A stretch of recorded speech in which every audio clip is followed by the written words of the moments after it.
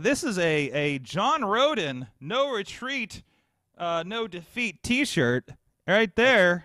Ideally, probably worn by John Roden himself, the current top prospect champion, who will be defending that this Friday on pay-per-view at Hardcore Halloween. There you go. If I can get some bids, and let me know what you're bidding on. There you go. Hey, we gotta make money somewhere around here, right? It's authentic that way, right, guy? We got $5 from Dave Potter in the chat room.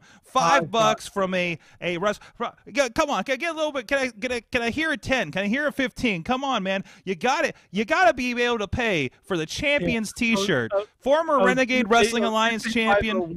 What's that? 501.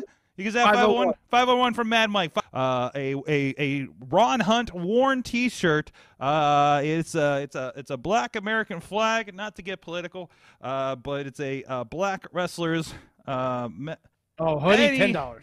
$10. It's not even merch. We don't know which one. We don't know which one it belongs to. It could be anybody. It could belong to the Beast Man. That's doubtful. It could belong to who else is on the roster I can mention? Mike Law, Colossal Mike Law out of New York. That guy with the big weight in Times Square on his promo. It could belong to who else do we see? Who else do we see?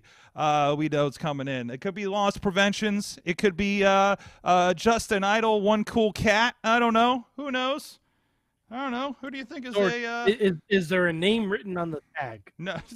Yes. Russell. Calvin Klein. Russell. All right, Sword. It's actually a 3X. I wonder if this might be. It is WrestleMania. Hey, WrestleMania. It is a 3X, if that helps you. Who do you think on the roster? Who do you think on the Fight Underground roster is a 3X that might have been at the tapings yesterday? The Lost Prevention. Lost Prevention? I don't think he's a 3X. I think he looks good in a 2X. You know what I mean?